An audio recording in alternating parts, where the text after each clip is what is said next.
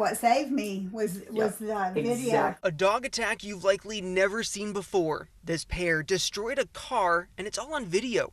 It happened in southwest Jacksonville around 3 a.m. over the weekend. Christy Barr was fast asleep and woke up to the damage. Because I thought somebody had maybe taken a BB gun and shot my car. It wasn't until she called the Jacksonville Sheriff's Office. Police went through the security video and found it wasn't a person, but dogs responsible. The video shows the neighbor's cat jump behind the engine shortly before the dogs go after her, but never quite got there, though they tried. There's no doubt in my mind if they'd gotten that cat, she wouldn't be here today. Christy says she never would have believed it if it weren't for the security cameras that captured what happened to her car.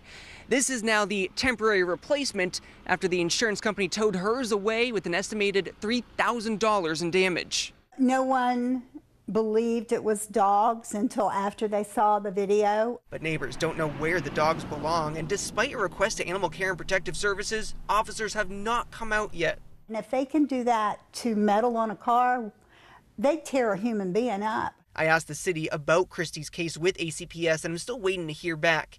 Meanwhile, this resident of 35 years here has a message for pet owners. You need to take care of them.